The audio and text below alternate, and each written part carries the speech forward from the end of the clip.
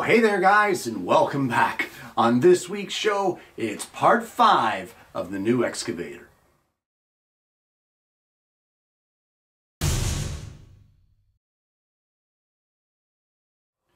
Well, this so far is not a build for the faint at heart. It takes quite a bit of dedication and quite a bit of time. At this point, we are here, and this has been 60 hours. 60 hours logged in to get to this point here, and there's still a ton more to do. This may be quite possibly one of the longest series that I've ever placed on the show. We'll wait and see.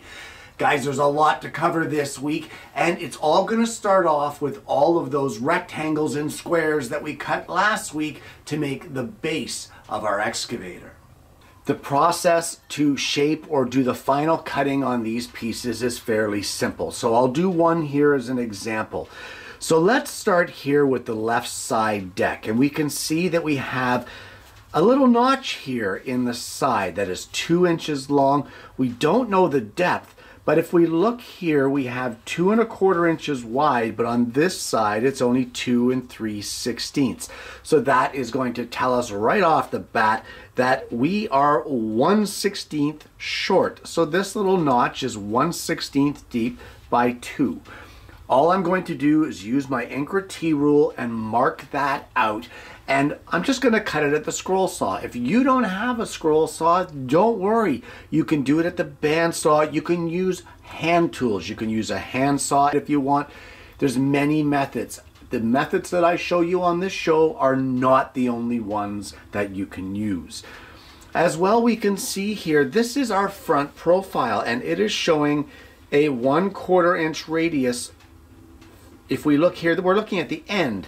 So this is a 1/4 inch radius roundover all the way along this end. We can do that over at the router table.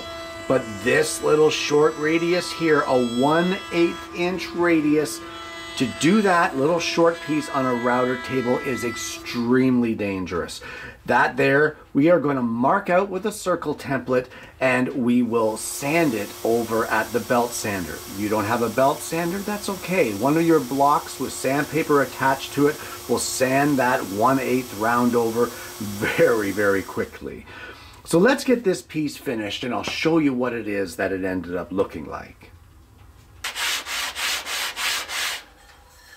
And then after a light sanding, you end up with your piece with all your routed profiles on the proper edges and our little notch cut out there. Guys, none of these pieces that we hacked out last week to their dimensions, none of them are any more difficult than what I've just done on this piece. So mark them carefully according to the dimensions on the plans and get all of your pieces cut. And I'll show you what they should look like when you get all of that done. And that is 6 of them done. Now there is 2 pieces that are a little different. One of them is this middle deck, and it's not a round over, but rather it shows a 1/8 inch 45-degree chamfer right there on the end. And that is just easily cut using your miter fence, a cross-cut blade. Set your fence to 45 degrees and follow through with the cut. And you should end up with a nice chamfer on the end of your piece. The other piece that I want to point out is this boom arm base support over here on sheet 5. Now, there's a couple ways that you can do this. You can dimension this out like what I've done and draw it out on your piece and then cut it over at the scroll saw with this center part here being an interior cut. Or if you don't want to dimension this out and go through that trouble, you can photocopy this pattern. Photocopy it, attach it to your stock using some spray adhesive, and cut it out from there. If you don't have a scroll saw, as I said, you could use a fret saw in the middle here, drill your 1/4 inch holes in the corner and follow through with a fret saw to finish it off. And you could do the same thing with these notches here. Many ways to cut these pieces, guys. Use whatever method is best suited to your tools and to your ability.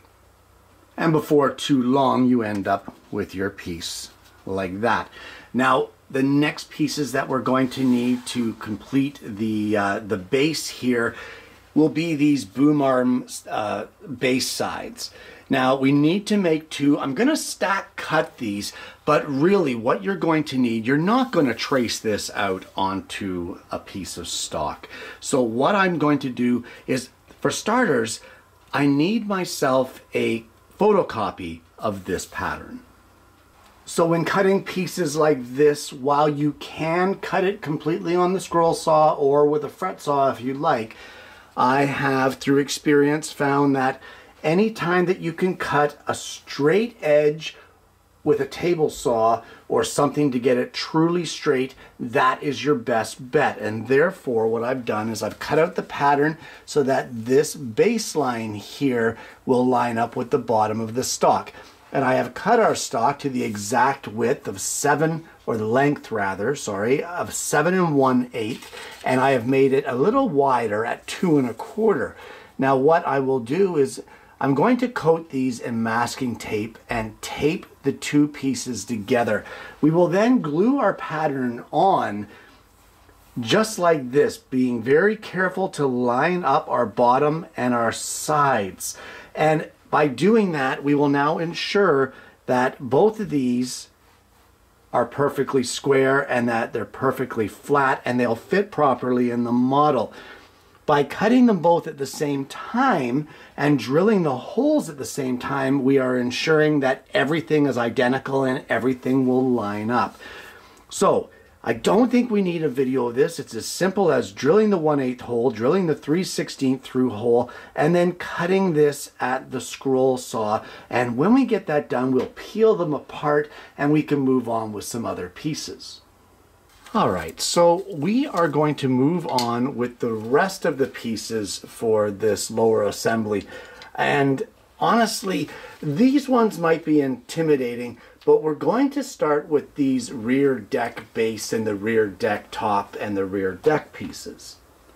Now, while they might seem intimidating, they're not that bad as long as you do things in a certain order and you do them carefully.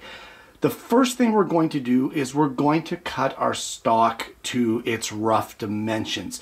And for that, we can get those dimensions right here. This one here is going to be cut from a piece of stock that is 1 3/16 of an inch thick. This one from the same, 1 3/16. And this one up here will be cut from a piece that is 1 1/4. So we will follow the length dimensions and basically cut blocks that will represent these, and then we can move on from there. So we have our 3 blanks cut out, and I'm going to point out something here that you want to be cautious of. This 9/16, do not cut this piece to be 9/16, because if you do that, you will end up with this piece, which is much too short. So you'll end up with a piece of kindling. So you want to be careful. That 9/16 is actually where that little radius begins, right here. It's denoted by kind of a shaded area. It is not 9/16, it's 21/32 thick. So you just want to be cautious of that. All of these are 1 3/16 of an inch wide. Now that denotes from this flat back section here to the top of this arc. I have cut them all to 1 1/4 to give us a little bit of extra wiggle room. Also, you want to pay attention to these. This is your end view. In other words, if you take this and flip it this way, this is what you're looking at right here at the end of this board. So this one shows on the bottom edge, bottom front edge, it will have a 1/4 inch round over. And then this arc starts here at the end and goes around this way. So we're now going to mark out the arcs on all of these because we're going to deal with that first. But I have to show you how I'm going to do it. Normally, I would just cut out these patterns. But I had a viewer send me this thing, and it is one of the coolest things I have ever seen, which is this AccuArc ruler. So I am able to draw a center line on all of these now, line up this AccuArc, and just draw the the arc on there so that I can transfer all my drawings. So what I'm going to do is for each one of these, I am going to transfer the profiles onto the proper sides. Okay, that's just spectacular. So I want to say thank you for sending this out to me. I'm not going to mention names. You know who you are. That's awesome. Love it. All right, so as I said, let's get the rest of these marked out and we can carry on. Okay, so at this point, for this one here, the rear deck and the rear deck base, for these two here, we want to cut just outside of our lines. You can use a bandsaw, you can use a coping saw, scroll saw, which is probably what I'm going to choose. And then once you get that done, you're going to need a little bit of double-sided tape. So I actually ended up reversing the arc on this thicker piece, the rear deck, because I noticed a little chip down here in the bottom. It was actually on one of these offcut sides, but it would have shown, so I had to reverse it so I could cut it off. But what you're going to do now is take a little strip of double-sided tape, and we are going to tape these two sections together so that their edges and the back flat edge here completely line up. Clamp these together. That'll help your double-sided tape get extra adhesion, and once you're absolutely happy with it, that everything is lined up, I'll see you over at the belt sander. Well, in order to distance my fingers, you guys have seen me do this before. I used a little double-sided tape to tape this onto a block of cherry. In this case, it doesn't matter. It's a larger block so that I can hold it here and sand it instead of trying to hold it here, which as you can see would not work out well. So all we're going to do is, using the belt sander, I've checked to make sure that it's square to the table. I'm going to sand both pieces up to this line here and even them both out. Now on the drawings it shows a 1/8 radius on either side just to the end of this arc that I've drawn. We are not going to do that just yet. We're going to do it after, but for now let's just get this main arc sanded up to the line so that they're both the same. And look at how beautifully smooth and even those are. That is just gorgeous. Okay, so we're not going to do anything with this just yet. There's more to do, but leave this all taped together because we're going to have to do more to it. We're going to turn our attention to this rear deck top. Now this here is a little confusing in that it shows these crosshairs and then it shows kind of this protruding, I don't even know what that is, but we can see it over here at the exploded view. It looks like a little round disc or something, although I don't see a part for that anywhere here. So I'm going to do things a little differently here. I'm going to mark these holes and then I'm going to drill a shallow, probably maybe a 1/4 of an inch, 3/8 diameter hole exactly at those spots in the top of our blank. Well, this is where it might get a little confusing. We can see here on this front profile that this is actually sloped. This curve has a slope to it. And I've measured this slope right here, and that is 16 degrees. So what we need to do now is take our piece here with our 3/8 holes in it and flip it over. So now we're looking at the bottom. And we will take our other pieces and we will line it up with the back and the side edges, just like that. And then carefully we will trace the profile that we sanded. There you go. So this is where it gets a little confusing. What we need to do now is go over to the scroll saw and tilt our blade 16 degrees. And we're going to cut along this line as carefully as we can. But you want to be careful. Depending on which way you tilt it, it's going to make a difference as to which way you cut it.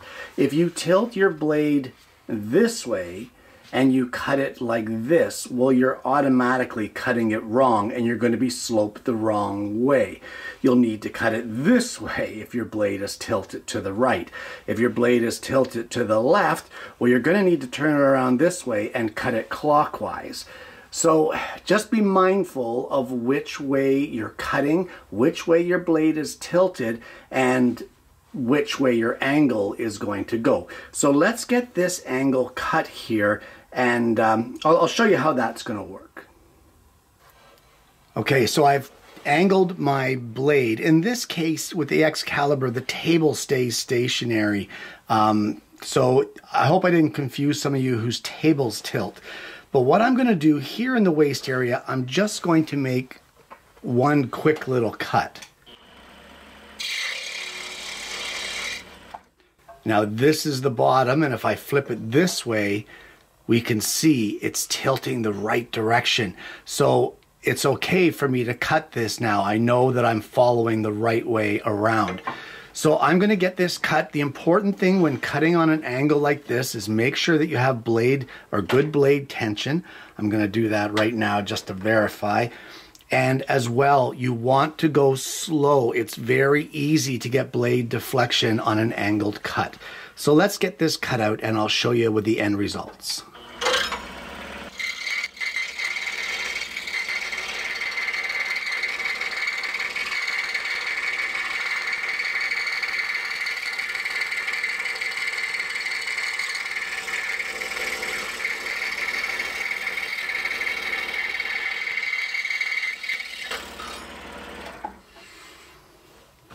And look at how beautiful that is. Look at that nice 16-degree cut there, and that will get stacked on top of our other ones lined up at the back eventually. And look at that, you get a nice little curve just like that. That looks great. Okay, so there's still more to do to this piece. Don't think you're done. We can also see here, this is the side view of it, and we can see another angle here on these sides with a 1/8 inch radius. So if I measure that angle, it appears to be 19 degrees. So what I'm going to do is I'm going to take this over to the table saw, and using my miter fence, I'm going to lop this off here at 19 degrees, very carefully making sure that I don't cut any length off of our corners here. And at this point now, with those two sides cut, we can take it over to the belt sander and we will sand that 1/8 inch radius on each of these top corners. And now what we want to do is take another piece of double-sided tape, and we will tape this on top of our entire assembly here, once again lining up the back edge and our side edges. And then we're going to head over to the sander and sand that 1/8 inch radius that's here at the corners. We'll do this on everything all at once so that everything lines up perfectly. Okay, well, truth be told, I don't really like the way this edge fit here. So there is absolutely nothing wrong. In fact, I encourage it to take one of these sanding blocks that you made and just tune it up. Get in there and give it a little sanding, you know, fix it up to the way you want it. And then when you're happy with it, I guess we can separate all of these pieces. And for the top piece, that's it. For the rear deck, that's it. But for the rear deck base, you're going to want to put a 1/4 inch round over all the way around. Now, I recorded it, or so I thought, but some bonehead forgot to press record and it didn't work. So what you need to do for this is get this thing in a hand screw clamp so that you can hold on to it. And honestly, guys, if you don't know the benefits of using a starter pin on your router table, you should really learn it, because it will help a lot to prevent the kickback on the router, because it gives extra support as you feed it into the bit. So just be very careful with that and get that bottom 1/4 inch round over done. Now, for my liking, This is probably one of the only times you're ever going to hear me say this in a model build. I went through all this work, and yeah, these pieces fit absolutely beautifully, but I'm a little disappointed that when this all glues together, they won't be very defined. So what I want to do is just lightly, and I mean lightly, these front corners, I'm just going to give them a light sanding to round them off a bit, to define each one of these pieces when it gets glued together. And let me show you how that's going to work. So that's it for that one. And this one here.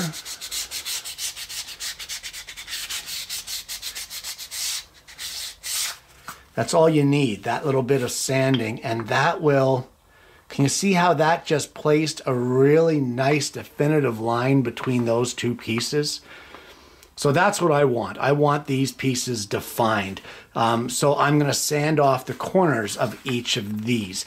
And there's one last piece here that we need to make, and that will be this middle deck block. This is a small piece, guys. Small piece with 45-degree angles, it looks like, and a little bit of a round over. You could do this at the table saw, but quite honestly, I think it's a little tight for the table saw, so I'm going to head to the scroll saw, mark this all out. I will cut these 45s close, and then we'll sand up to the line over at the belt sander. It's such a simple piece, I don't think we need a video of it. So let's get this cut, and then the next piece we're going to turn our attention to, or pieces, because we need two of them, are these boom arm base sides, the small ones. So for that, again, you're going to need a photocopy of this little pattern. Well, we are going to cut these in the same fashion that we cut the boom arm base sides. And I have two blanks cut out here. They are 7/8 of an inch long and 5/8 wide, 3/16 of an inch thick. We are going to stack these up just like this, tape them together, and then adhere this pattern with spray adhesive. From there, we'll drill this hole. This one is a 5/32 through hole, and then carefully cut that profile. The important part here is the distance of this hole from the two flat surfaces. So if you're not exactly perfect on your arches and your curves here, don't sweat it. Well, using our exploded view as well as our deck subassembly section view, I've done a dry fit and everything is really looking great. I haven't had to adjust anything yet, and that all comes from careful marking, measuring, and cutting. Now, I really like the way that these pieces are fitting together, and even the square edges here, everything is square, everything lines up. So we're not going to glue this together yet. This is pretty much the majority of the pieces for this deck subassembly, except for the deck cabinet. This is going to be a tricky piece. I'm really deciding how I want to do it, but that is what we're going to start off with next week. And unfortunately, once again, that's all the time that we have for this week. There doesn't seem to be that much progress today, or at least the pieces don't seem that complicated.